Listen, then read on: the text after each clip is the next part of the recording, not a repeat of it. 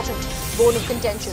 We are now getting more breaking news. We just told you about how Congress MP Rajani Patil stands suspended from the upper house of the parliament, but we are now getting to understand that her suspension is going to be revoked. This decision has been taken by the Privilege Committee, and however, if we take a look at the Aam Aadmi Party, there is still no relief for Sanjay Singh. This is what we are learning through top sources.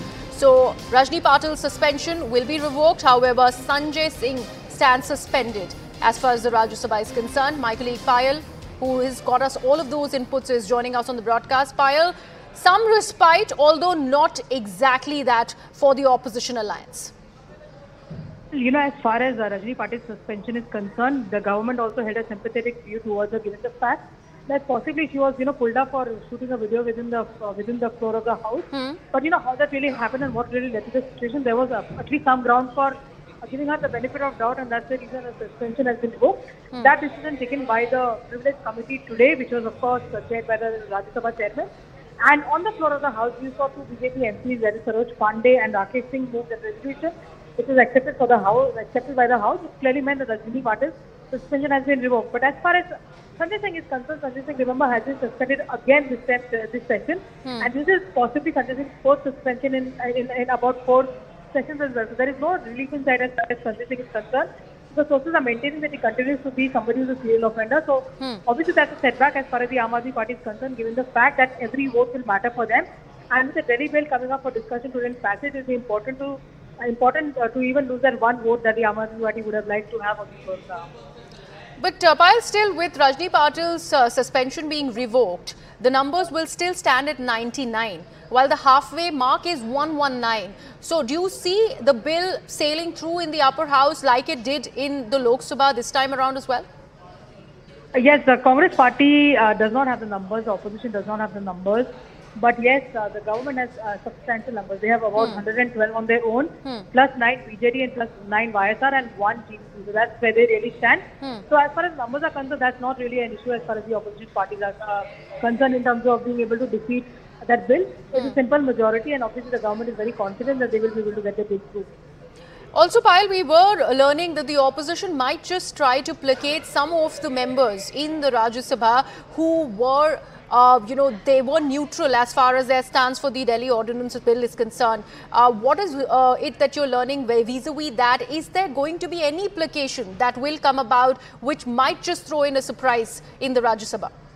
Well, as far as the neutral parties are concerned, their leaders have already expressed their stand, whether it is the YSR Congress or the BJD. Both of them have 9 MPs each. There are 5 MPs who are nominated MPs who have also expressed their stand.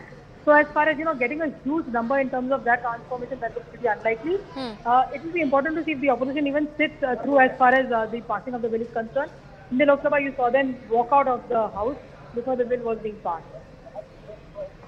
Right. Payal, thank you so much for that. Let me now bring in my colleague Pallavi Ghosh, who's also joining us on the broadcast. Pallavi, we do see some sort of a respite for the Congress with Rajani Patil's suspension being revoked in the Rajya Sabha. So there is going to be 98 plus 1 MPs as far as the Delhi Ordinance Bill that will be presented in the Rajya Sabha now, but still not enough for the bill to be stopped as far as the Rajya Sabha is concerned. Yes, I mean, if you remember in the triple talaq also, while there was a resistance coming in from most opposition parties, it wasn't too difficult for the government to get the triple talaq bill passed, despite the fact that in the Rajya Sabha you have the opposition parties which clearly have an upper hand.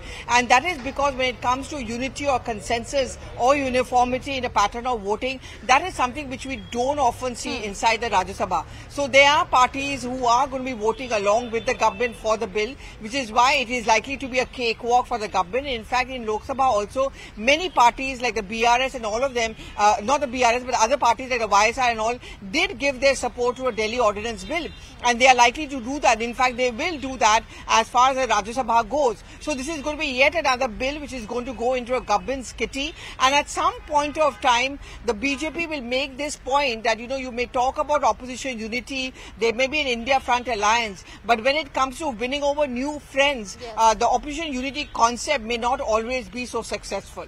Right. Pallavi, thank you so much for joining us with all the latest that you're picking up and tracking on this story. Remember, Rajani Patil's suspension stands revoked. However, Aam Aadmi Party Sanjay Singh still stands suspended from the Rajya Sabha. We're taking a very